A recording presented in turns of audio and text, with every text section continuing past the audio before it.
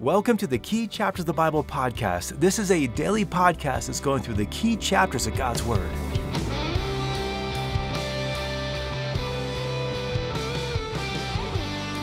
When a person becomes a born-again Christian, they have entered into a covenant with God where they will be God's people and obey His commands, and He will be their God, pouring His spiritual riches into their lives.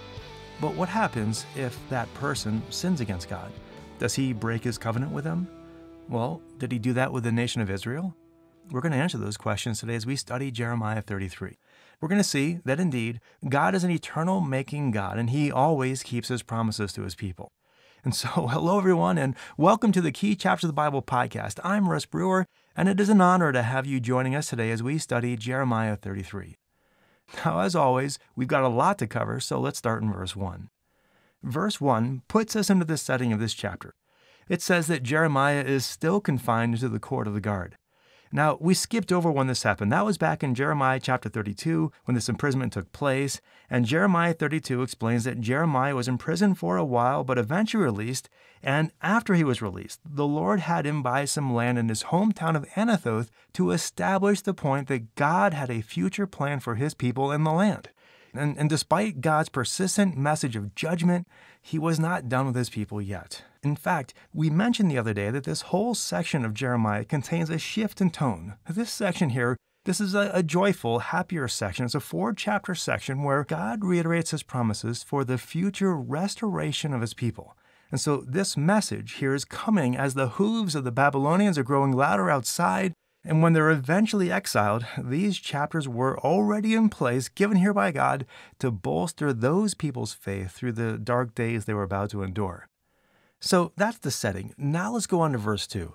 Verse 2 describes the character of the one who is making this promise. Who is this one? He is the one who has made the heavens and formed the earth.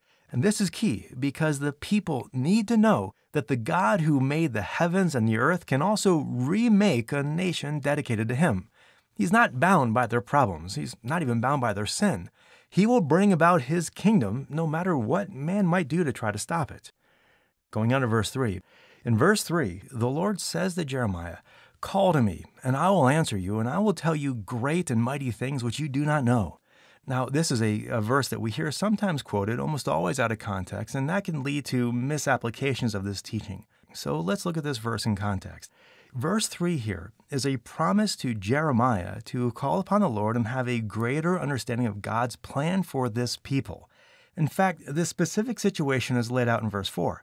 Verse 4 explains that this prophecy is concerning the houses of the city and concerning the kings of Judah, specifically those whose homes have been broken down to make a defense against the siege of the Chaldeans. Again, the Chaldeans is another name for Babylonians. And so these people here have given their homes in defense against the Chaldeans. And while that might seem noble to us, it wasn't to God. And remember, the historical backdrop of this whole book is that the Babylonians are going to come and defeat this nation of Judah. And so throughout this book, God has been telling them that since Judah is verifiably apostate, it's going to be refined. And anyone who wants to be saved from this refining fire should take heed to God's word and leave the land and go find safety within Babylon. And so this prophecy here, this promise of call to me and I'll tell you great mighty things, it's for the specific people who were so utterly opposed to God's cleansing and refining judgment that they even sacrificed their own homes to defend a city and a nation under God's wrath. In verse 5, they're determined to fight against the Chaldeans, disregarding the clear fact that God has hidden His face of blessings from them. It's obvious He's not with them, despite their self-sacrificing, valiant efforts. But they don't care. They're going to do what they want to do anyway. Now, you think that God would say to these people, you know what? You're not listening, so forget it. I'm done with you. But He says something that's almost the exact opposite. You see, despite the rebellion and despite the fact that many of them are going to be killed, God's plans for these people, as in the ultimate houses of Israel and Judah and her kings, God has a future plan for them, one of hope and one of restoration. And God's mercy and His grace and His loving kindness is just on beautiful display here. And so the Lord gives them these promises in verses 6 to 13. In verse 6, God will bring health and healing and an abundance of peace and truth. Now the word health there in verse 6 is this idea of new flesh growing on a healing wound. And so this wound of rebellion that has torn Judah will be healed during the exile, and something new will be emerging. In verse 7, their fortunes would be restored once again, and the nation will be united. They'll no longer be the northern kingdom of Israel or the southern kingdom of Judah. They're going to be one nation under God. In verse 8, the Lord will cleanse them of their iniquity and pardon their sins. In verse 9, they're going to have a unique status of demonstrating joy and praise and glory before all the nations. In verses 10 and 11, they'll hear the praises of brides and grooms giving thanks to the Lord. In verses 12 and 13, once again, there'll be sacrifices offered to the Lord in this land. And so think about these stunning promises of loyal love. Although the Lord has brought devastating judgment upon the people for their sins, his judgment's not everlasting. His grace is. He will not forsake these people forever, even though right now they're hard-hearted in their rebellion to the point of tearing their homes apart in order to preserve their way of life. God still has a plan for his people, and that's going to figure in very heavily to the next couple passages in this chapter. So let's go on to verses 15 to 17.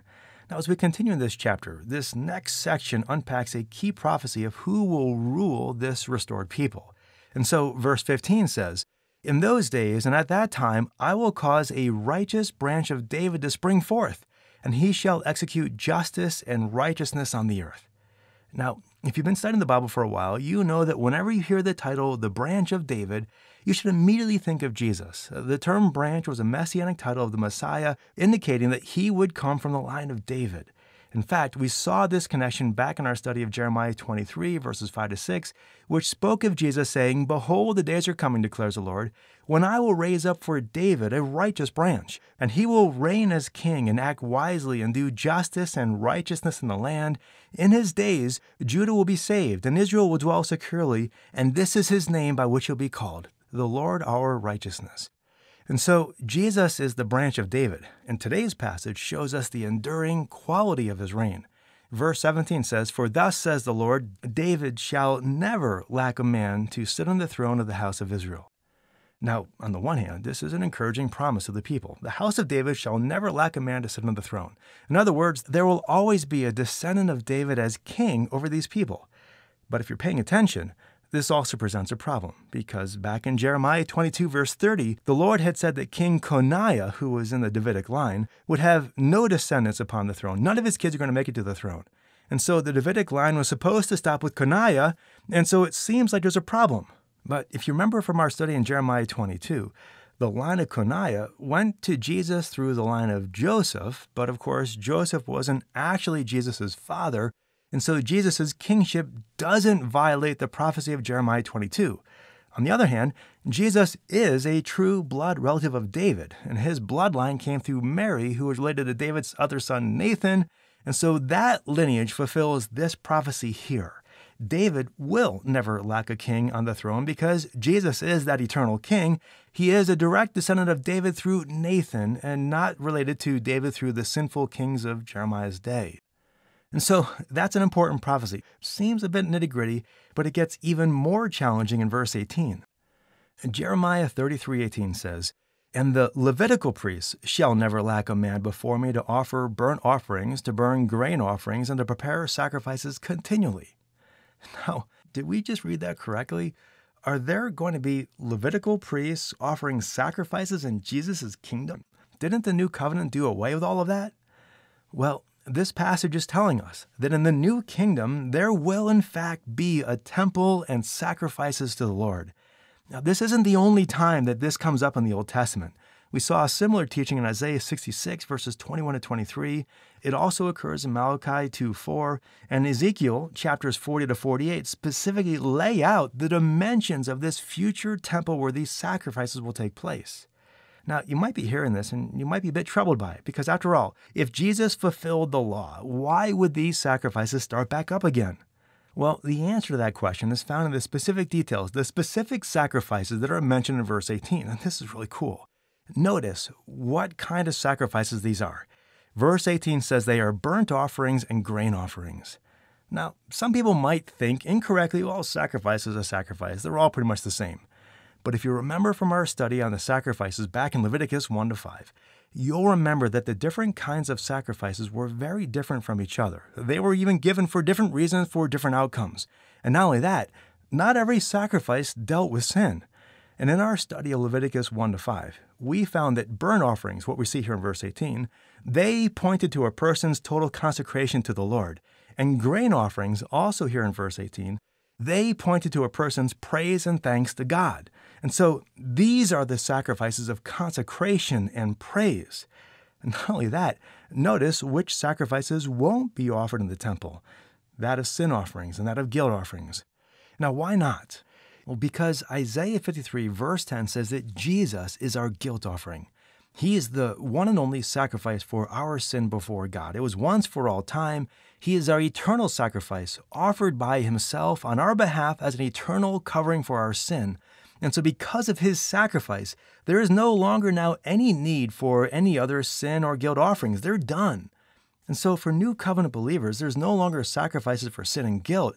And yet there still is sacrifices of worship and praise to be offered to the Lord. We'll get to that in a minute as well.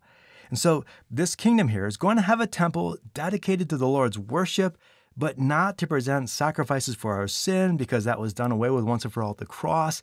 Instead, this temple will be for the consecration and the praise that is dedicated to the Lord, and the sacrifices that will be offered by the Levites to the Lord. Now, there are some people who are going to disagree with this straightforward interpretation. They're going to say that God has done away with the nation of Israel, at least as we see it nationally. That God no longer has a plan for these people, and thus there is no future temple. Even the temple in Ezekiel, figurative, and so are the sacrifices. Thing is, I don't think so. For one thing, these promises here are given to people who are in direct rebellion to the Lord in verses 4 and 5. His whole point is that despite their sin, he's not done away with them. And then the next couple of verses seem to completely rule out the idea that God has done away with the nation of Israel.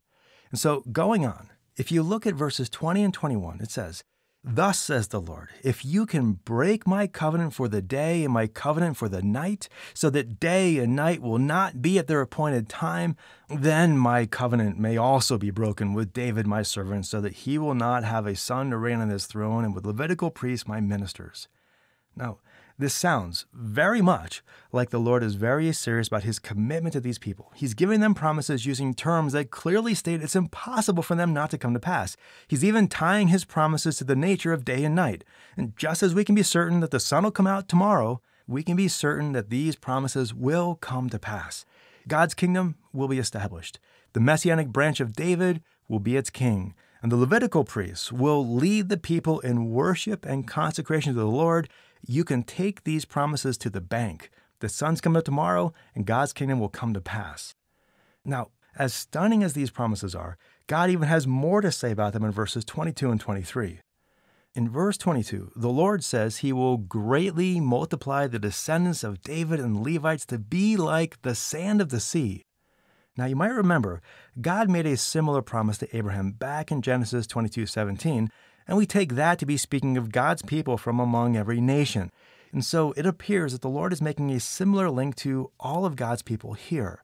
And so this is one of those passages that then feed into the New Testament doctrine where we're brothers of Jesus and a kingdom of priests. Jesus, of course, is in the line of David that we see right here. And we are called his brethren. Hebrews 2:11 says, "For both he who sanctifies and those who are sanctified are all from one Father, for which reason he is not ashamed to call them brethren." Likewise, Romans 8:29 says, "For those whom he foreknew, he also predestined to become conformed to the image of his Son, so that he would be the firstborn among many brethren." And so the Bible is clear. New covenant believers are not just servants of the king or subjects in his kingdom, though those are both true, but we're also his brothers, his brethren. And that teaching then makes much more sense in light of the passages we see here, these prophecies like here in Jeremiah 33, verse 22. So, the descendants of David will be like the sand of the sea, but it also says, so will also be the Levites. And likewise, the New Testament also calls us a kingdom of priests. Remember, God's initial design for his people was stated in Exodus 19:6 to be the kingdom of priests. But then after the people's disobedience, Numbers 13, the true official priesthood was relegated to just the Levites. That division continued until the new covenant, wherein, once again, all of God's people are now recommissioned as priests to the Lord. We see this even in 1 Peter 2:9. Peter says in that passage, "You are a chosen race, a royal priesthood, a holy nation, a people for God's own possession, so that you may proclaim the excellencies of Him who has called you out of darkness into His marvelous light." It sounds a lot like offerings of praise and consecration to the Lord. So indeed, we are a priesthood of believers that will continue forward all the way to the new kingdom where the number of priests and the descendants of David will be as the sand of the sea. Okay, so we're almost done here, and we've been reading about the Lord's commitment to His plans for His people despite their rebellion. And this must have seemed stunning even to Jeremiah. And so in verses 24 and 26, the Lord gives further hope to Jeremiah himself. Now, these words might seem like a repetition of what was already stated, but perhaps Jeremiah was struggling with this teaching, and so the Lord gave him this message once again to remove all doubt. And so in verse 24, the Lord just wants to lay to rest this mindset or this rumor that God was fully finished with His people once and for all. This rumor had been growing, and there was apparently people back then, even as today, saying, as you see in verse 24, the two families which the Lord chose, He has rejected them. In other words, people were saying, you know what? These people have sinned so much, God is done with them forever. He's just moving on. But clearly these verses show us that will never be the case. And so the Lord reminds Jeremiah that just as He, the Lord, has established the patterns for the ways of the sun and the moon and stars, He has a plan and a purpose and a design for how He will unfold these promises. The order, the precision of His timing will be as exact and as perfect in time and place as the sun and the moon and the stars. Just as there's nothing man can do about the sun, moon, and stars, there is nothing man can do to thwart the plan of God. And so if God's plans of the heavens could be altered, maybe God's plans for His people could be altered too. But that can't happen. And so these plans are certain, and in verse 26, God will have mercy on His people, and He will restore their fortunes. So that's Jeremiah 33. Now, what are some takeaways from this? Well, I think there's several. For one thing, we see here that God keeps His promises. When He makes a covenant with a person, He will keep that covenant. And so if you're a new covenant Christian, as in if you have embraced God's offer of salvation and redemption through Jesus Christ, you are in covenant with the Almighty God, and He will always keep His covenant with you. You cannot break it, and He won't. Likewise, this passage also gives us tremendous hope and truth about our current standing as God's people. Christ's kingdom has already been inaugurated in the heavenly places, and we are citizens of that kingdom. And just as Christ's kingdom will be filled with eternal consecration and praise, we can be consecrated to the Lord and praising Him right now in our lives today. In fact, Hebrews 13:15 tells us to offer to the Lord sacrifices of thanks and praise. So we can do this right now, setting aside time throughout our day, even in our daily travels, where we are constantly, regularly offering God our worship, our consecration, our praise to Him.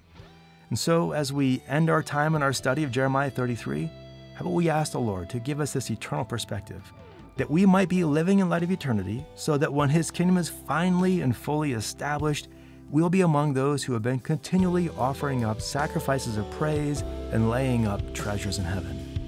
Well, we'll end things there. Thanks for listening. Have a great day, and God bless.